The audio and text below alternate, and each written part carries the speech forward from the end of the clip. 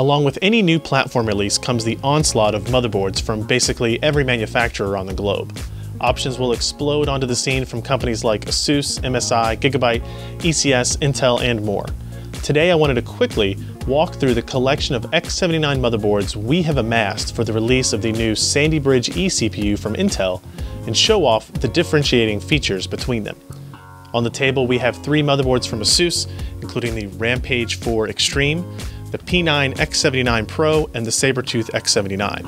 From MSI we have the X79A GD65 8D, from Gigabyte the X79UD3, and from Intel their own DX79 SI. There are some features that are more or less uniform across all of the X79 offerings, such as the LGA 2011 socket, a new retention clip for a new Intel high-end enthusiast desktop part.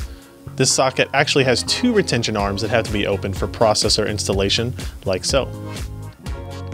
The DDR3 memory slots are configured in a new way as well, split half and half on either side of the LGA 2011 socket.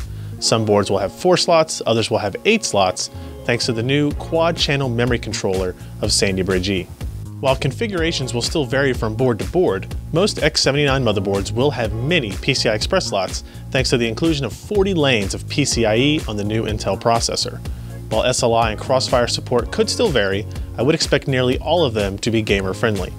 All of them also have support for PCI Express 3.0 connections, though we don't have any PCIe 3.0 ready components or graphics cards yet to put that to the test. Let's take a deeper look at all of these boards, starting with the ASUS models. The high-end, drool-worthy option is of course the Rampage 4 Extreme, and it offers a ton of unique features. There are 8 DIMM slots for up to 64 GB of DDR3 memory, PCI Express by 16 slots spaced out to accommodate 4-way SLI or Crossfire, 8 SATA ports, 4 USB 3.0 ports, Bluetooth, and quite a bit more. Unique to this board are items like the OC key that applies an overlay on your computer for monitoring and hardware-based overclocking in any environment. X-Socket is a bracket to allow users to install their LGA 1366 cooler if they want. VGA Hotwire allows VGA overvolters to monitor and change GPU voltages in software, and Sub-Zero Sense is a feature to monitor temperatures during LN2 overclocking. There is plenty more to this motherboard than that, and we will feature it later, but it should go without saying that the MSRP of $459 is going to be warranted.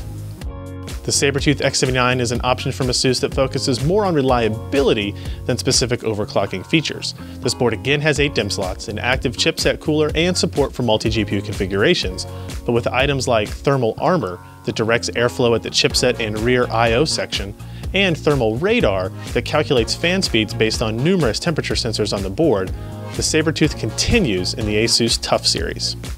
The P9 X79 Pro might seem like a more basic model from ASUS, but it still has a lot of great features, including 8 DIMM slots, passive cooling on the chipset, and room for at least 3-way SLI or Crossfire.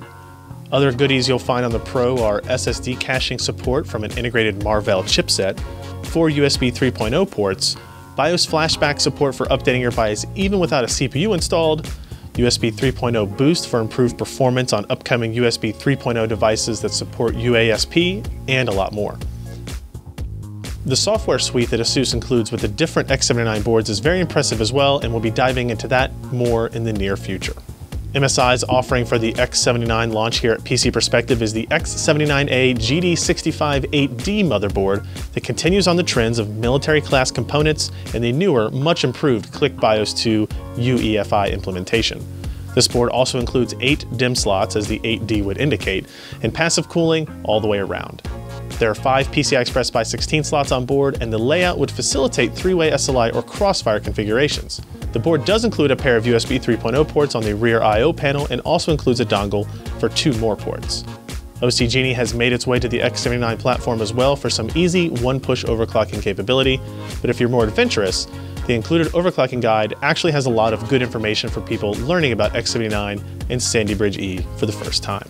Gigabyte sent along its X79UD3, one of the lower cost options for users looking to dive into the world of Sandy Bridge E. Even with the low price, the board will still have quite a nice feature set, including the new 3D BIOS and 3D Power PWM, passive chipset cooling, and support for 4-way SLI and Crossfire with the well-spaced PCI Express slots. This is the only board of our first installment that has 4 DDR3 memory slots, but for users that are comfortable with only 16 GB of memory, that should be okay. There are 4 USB 3.0 ports on the rear I/O panel and a port for a front panel USB 3.0 connection as well, which is nice to see on a lower cost solution. Intel's own X79 board, the DX79 SI, continues the company's efforts to build enthusiast-class components to pair with enthusiast-class CPUs. The board design is pretty clean, and we see even Intel went with an 8-DIMM configuration for the flagship offering. The chipset cooling is passive, and the PCI Express layout will work with up to 3 dual-slot graphics cards for both SLI and Crossfire. Intel's board is the only one to include the minimum of 6 SATA ports on the internal storage connections, so if you think you might need that extra expandability, keep that in mind. The BIOS on the DX79 SI looks kind of dated now in the world of options from ASUS, MSI and the likes, but it has more than enough features to satisfy most enthusiasts. There are 2 USB 3.0 ports on the rear I/O with a front panel header on the board for 2 more. Expect this board to retail for around $280. I know this isn't all of the information you need to make an informed decision about selecting an X79 motherboard for your Sandy Bridge E build, but it's a start. We are planning on having more detailed looks with these boards and more that are incoming in the upcoming weeks. I'm Ryan Schrout for PC Perspective. Thanks for watching.